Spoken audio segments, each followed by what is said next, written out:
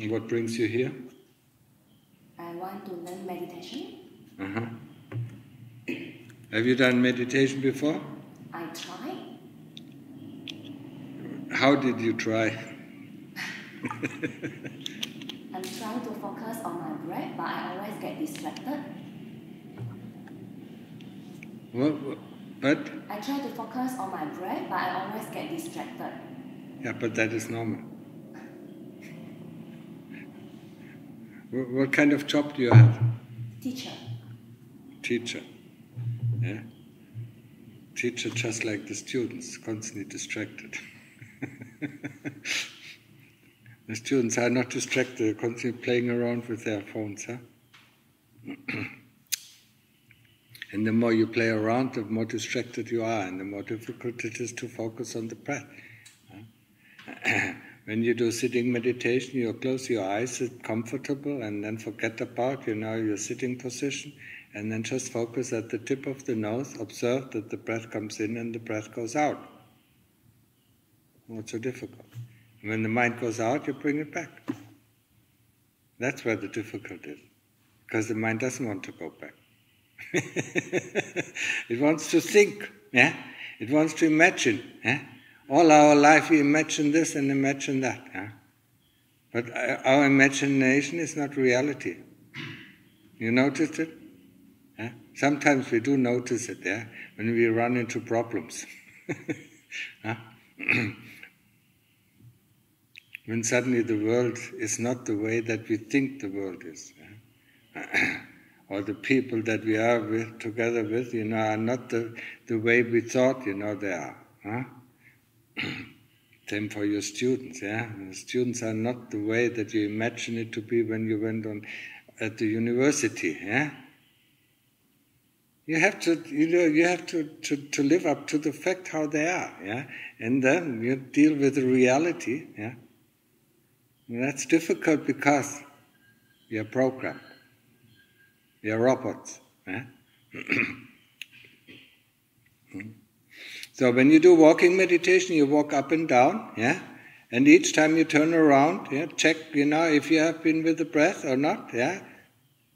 Don't worry where it got lost or why it got lost. No, just notice, yeah, I haven't been, yeah? Now for this one path I will be with my breath, yeah? And if it's so difficult, take Bud with breathing in and Do with breathing out, yeah?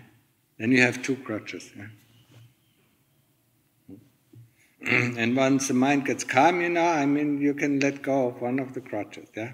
You can either let go of the Buddha or let go of the breath, and then concentrate just on the Buddha or just on the breath.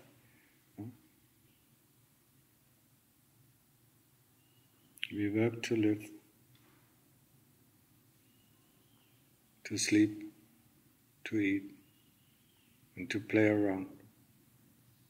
What is the normal day? Sleep 8 hours, work 8 hours, eat 3 hours, and then we have only 3 hours left. Yeah? Most of the time, we use it for things that are not really useful. Yeah? Conversation with this person, conversation with that person, being on the phone, or with somebody, just looking up something on our smartphone. So most of the time we waste. Huh? No? Huh?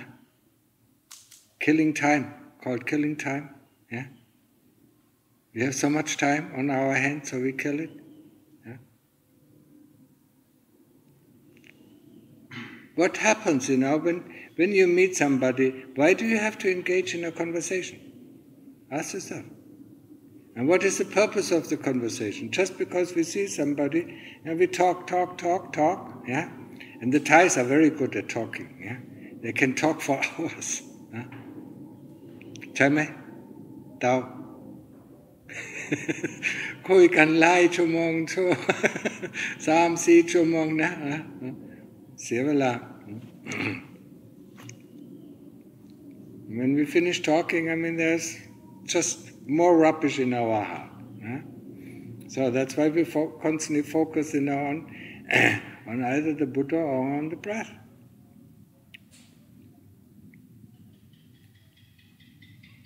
Make meditation your number one priority in your life. Start with the Buddha or start with the Anapanasati, that is breath meditation.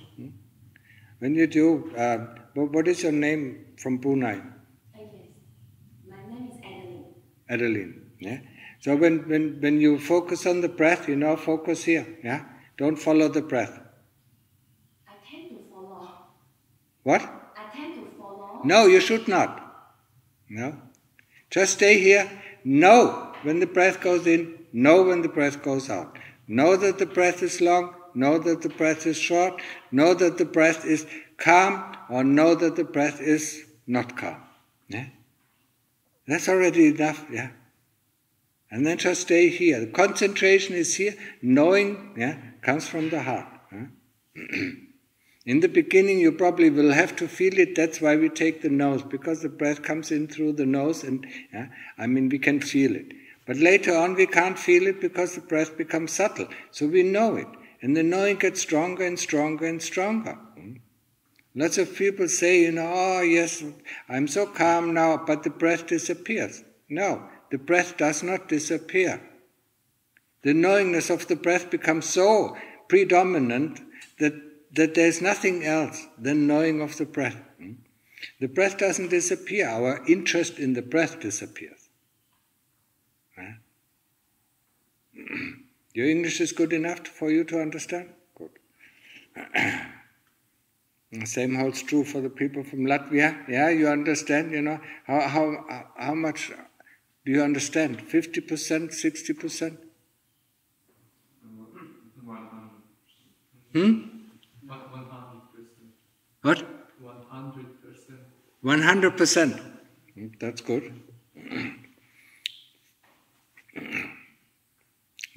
Even better than me.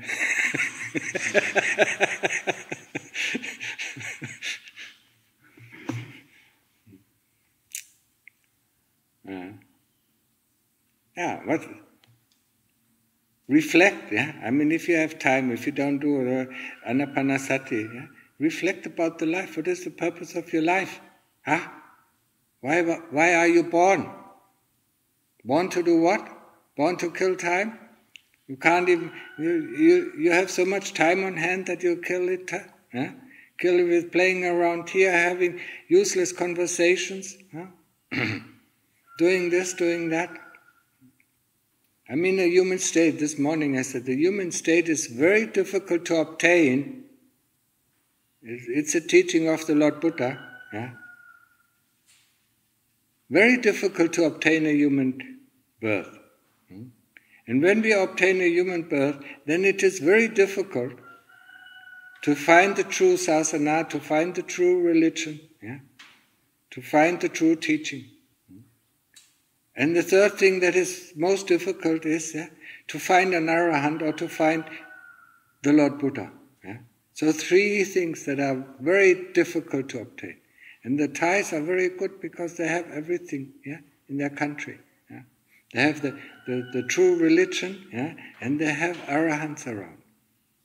And they still don't do, still don't put any effort. They think that the next life will be better, Maybe it will be better, But we don't have the true religion anymore, and we don't have arahants around. And without that, we are caught in the cage or in the hamster wheel, running, not going anywhere. And when you look at your life, that is what is happening. Running, running after good things, and then the good things disappear, running again, about after our wishes, and then running again, running all the time until we die. And then we want another life, and then another life. Most preferably a human life. But what did the Lord Buddha say? A human life is very difficult to obtain, because we do have to keep the 5 precepts. And that is, for most of us, including myself, it is not easy. When I was a layperson, I didn't keep the 5 precepts all the time. Sometimes,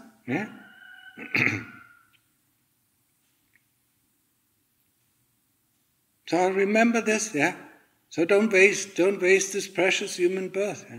What else did the Lord Buddha say about human birth?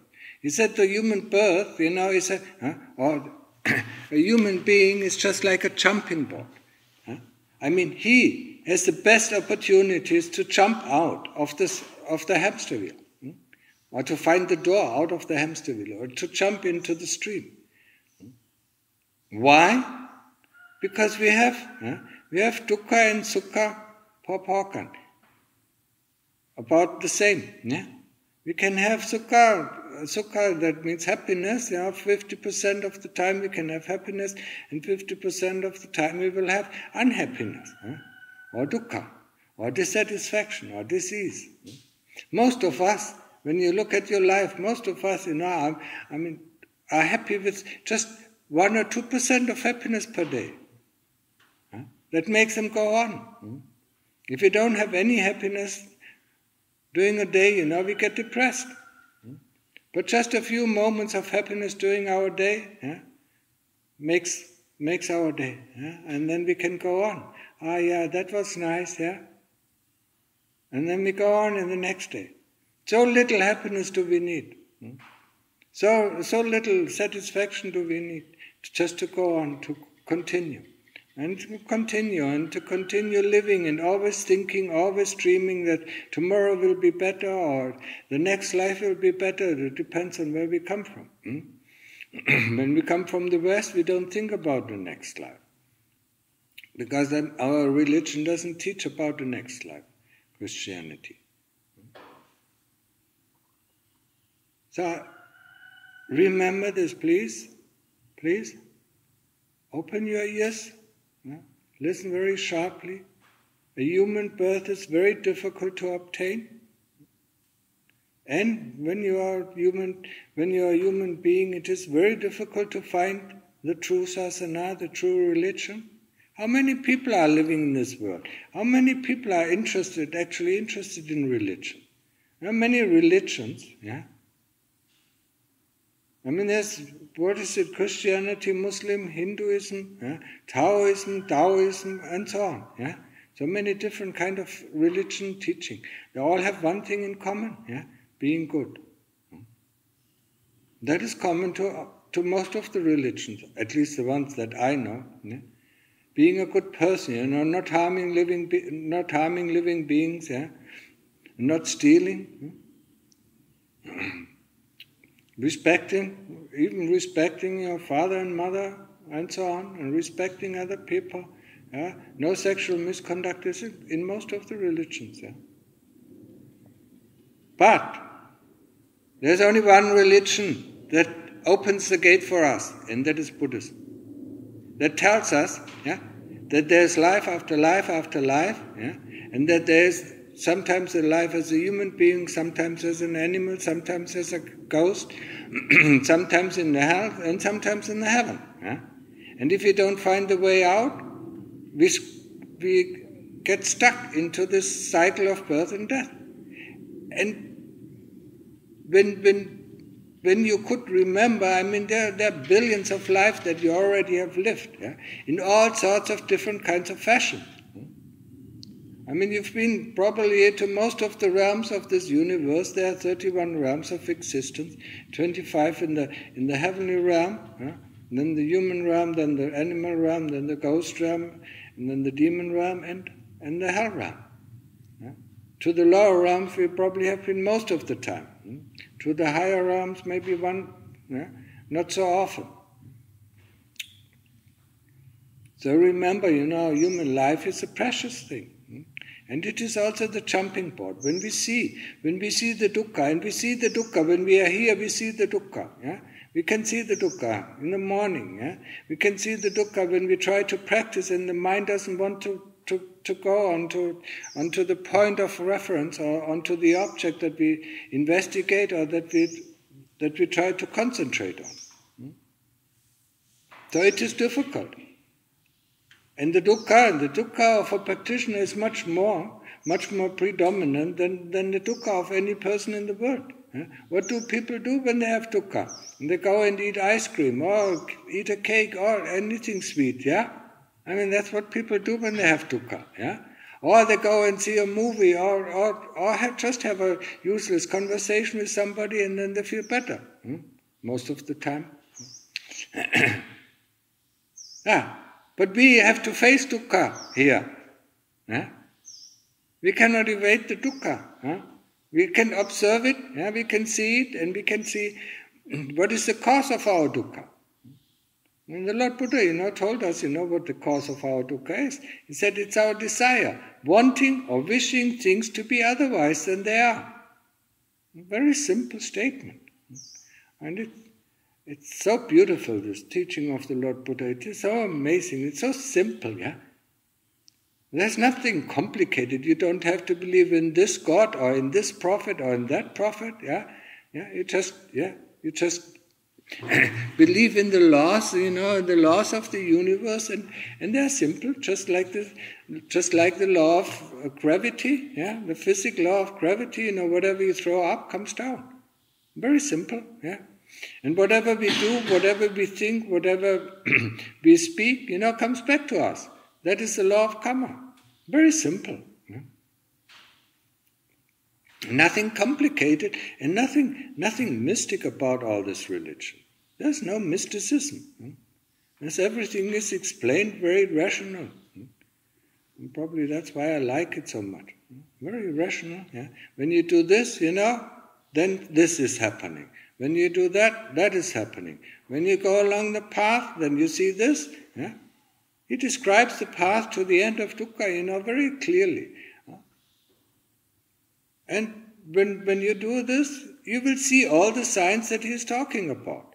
But if you don't go, you don't see the signs. You only imagine to see the signs. And then in the end, you imagine to be free, but you're still stuck. It happens to quite a few people who think a lot, who imagine a lot. Even when they practice, they imagine to be in samadhi where actually they are not.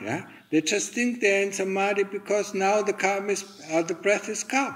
No, that is not samadhi.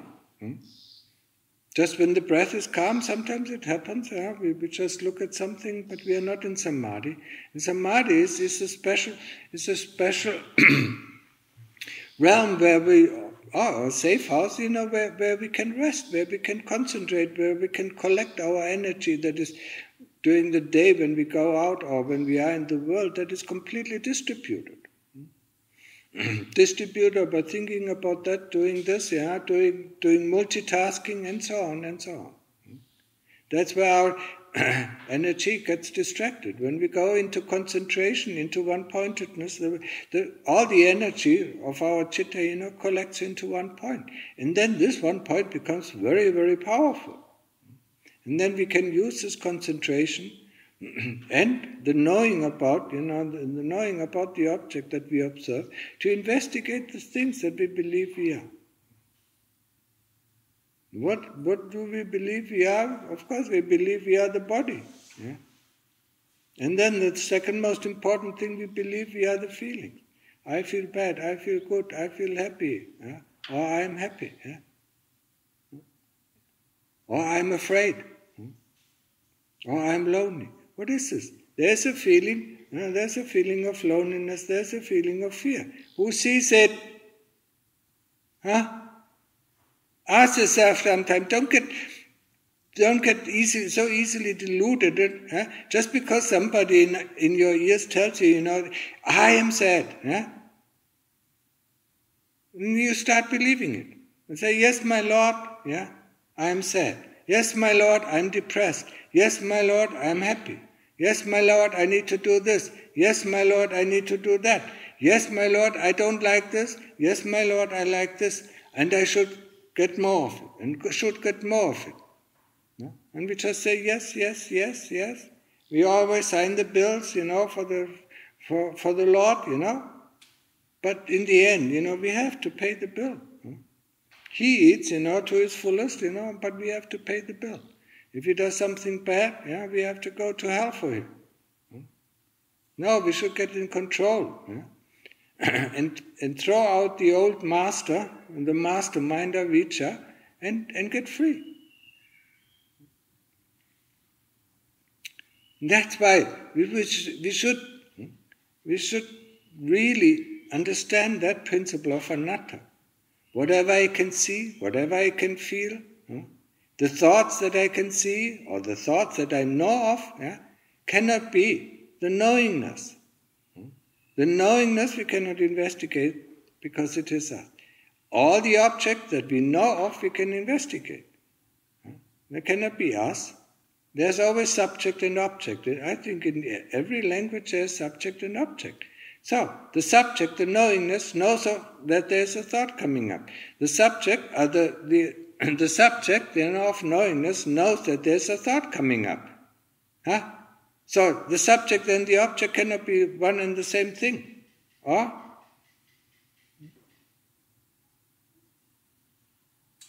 Adeline, as a teacher, you should understand that. Subject and object are two different things. The subject sees the object or knows of the object. So how can you be that thought? How can you be that feeling? That is the principle of anatta, and it is a very important principle.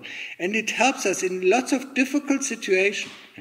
When we feel depressed or when we feel sad, then we just say, oh, there's sadness, let me have a look at it. And then instantly the sadness is gone. Or instantly the depression is gone because we get interested in what we are observing, and then it loses its base.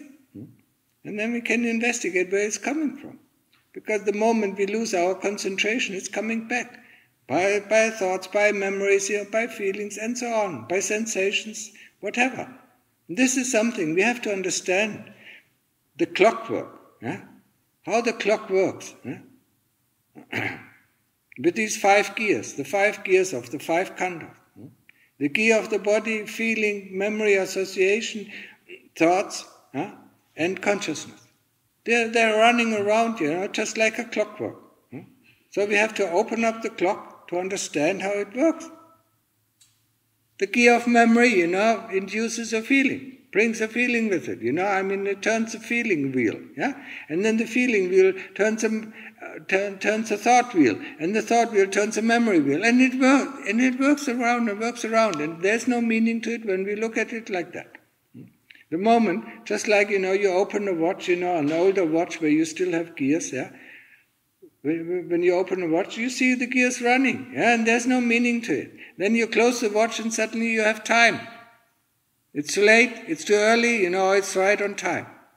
And that's the same thing with the 5 khandhas. The moment we see them, we just observe them like they are. There's no meaning to it. There's no I, there's no ego, there's no personality, there's just gears running. The moment we say, we are these gears, then we close the watch and then suddenly, I am like this, I am like that, I feel this, or I feel that, I want this, I want that. Then we open it again. When we go into samadhi, we open it again, we just see it running. That's it. Then we close it. The moment we come out of samadhi, we close it. I need this, I need to go here, I need to go there, I need to go shopping, or whatever. Whatever comes in mind. Or I need to go to the toilet. Or I need to drink something. Or now I'm so tired, I need to sleep. All these things. Who tells us these things? We never ask. We just say, yes, my Lord, you're right, I'm tired. I'm so tired. When you're so tired, think of something interesting and suddenly you're not tired anymore. You're just tired of doing the Buddha, or doing the breath. Think of something that makes you really angry, and then you have lots of energy.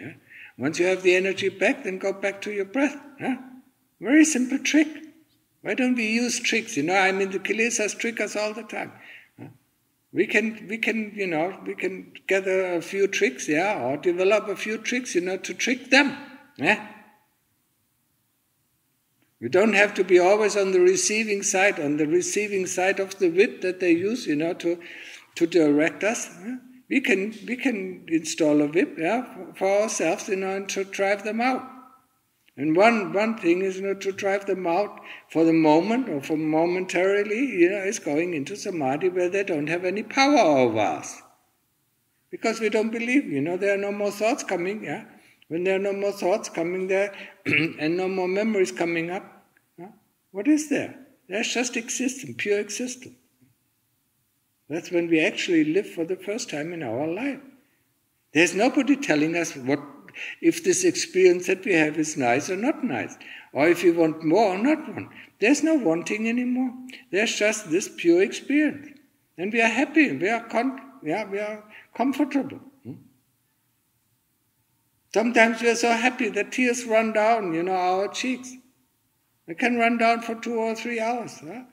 When the first time we really experience a samadhi, that is what our heart longs for. But then when we come out, everything is the same. That's why we need to open our clock, and see how these 5 gears, the 5 khandhas, are working together. And then put some sand in the gears so they stop working together. Understand how they work? Okay, enough for today. A question?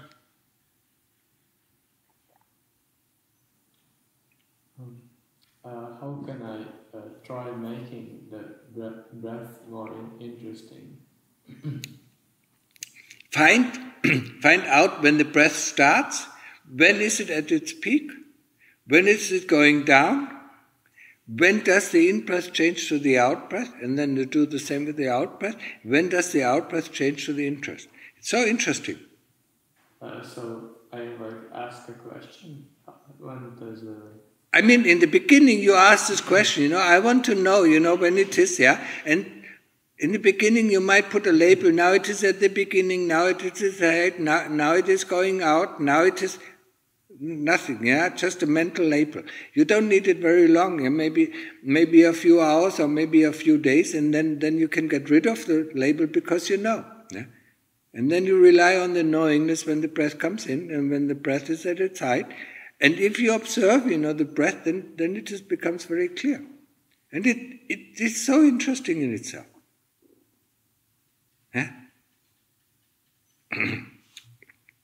And you will see every breath is different. And you also will see there is a moment where there is neither in-breath nor out-breath. So and then you can see what makes you breathe in again. Just make it interesting. The same thing with the Buddha. You have to make it interesting. Otherwise, the Buddha becomes very boring, and it disappears. Then paint a Buddha Rupa, that you see. A Buddha statue, have the image of the Buddha statue, and each time, either you imagine to bow your head to the Buddha or to the Dhamma or to the Sangha. Do something, to make it interesting so that the mind doesn't go out.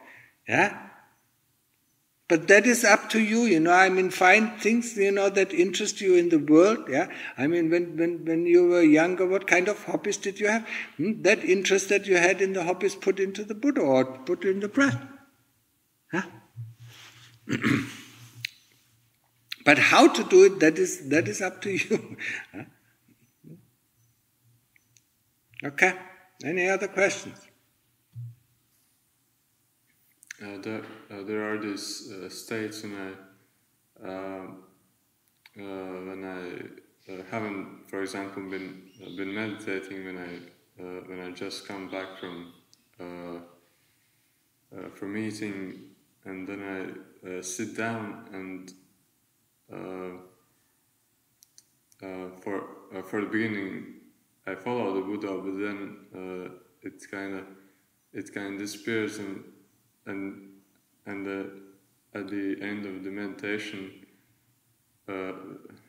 reflecting back, I see that it was peaceful, but I wasn't with my Buddha. Is it normal? That's quite normal. It's the same as the breath disappears, the Buddha disappears, and we don't notice it because our concentration is not good enough. So when you see it, when you reflect it, and then you notice, okay, this time, I want to know when it goes. When it disappears, when the Buddha disappears, I want to know that at that time. But we have to learn that. It felt peaceful even though the Buddha wasn't there. Yes, it might be peaceful when the Buddha isn't there because you do not actually think in the foreground.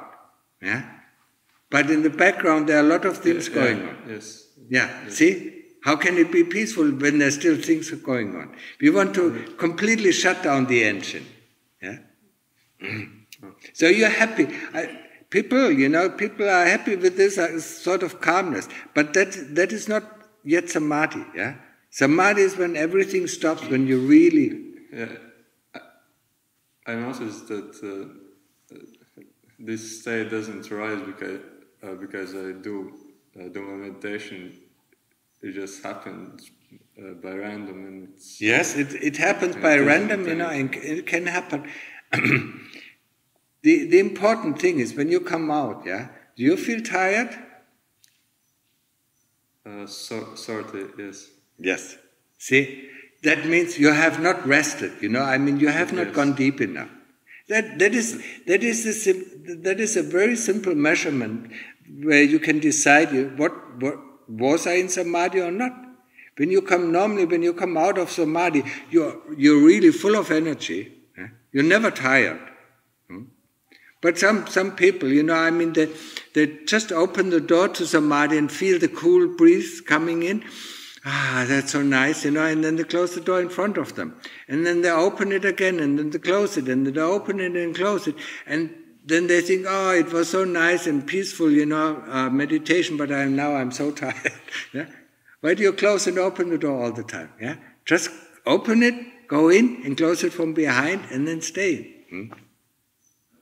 You have to make it also the same answer. You have to make it more interesting, so that you can keep up with it. And the mistake that most people do is, then they go on the feeling of calm, instead of Buddha. Yeah?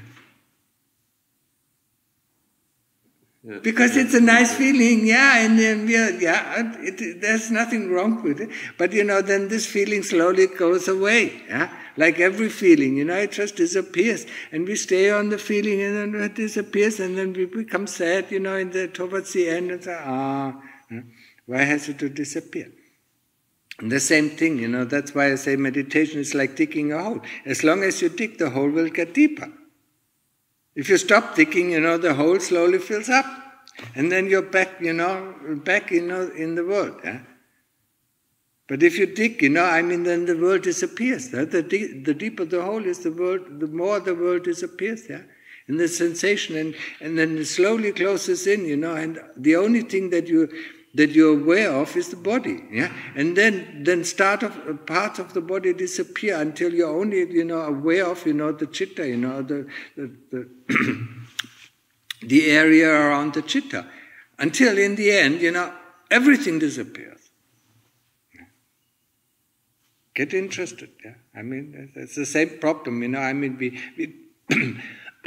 we jump on the feeling, or we get disheartened, the Buddha has disappeared, what shall I do, or the breath disappeared, what shall I do? Yeah? The moment you ask yourself the question, your meditation is wrong. Yeah? Something went wrong. How can you ask the question, where is my Buddha, or what shall I do now? Your meditation is to stay with the Buddha. When a thought comes, to return to the Buddha, or return to the breath. Yeah? It's so simple, yeah. If we constantly keep that in mind, what our practice is, yeah, the practice of calm meditation or samatha, it is, am I with the Buddha, or am I with the breath, or am I not with the breath? If I'm not with the breath or not with the Buddha, I have to bring it back. That's it. Simple. But we forget it. Okay?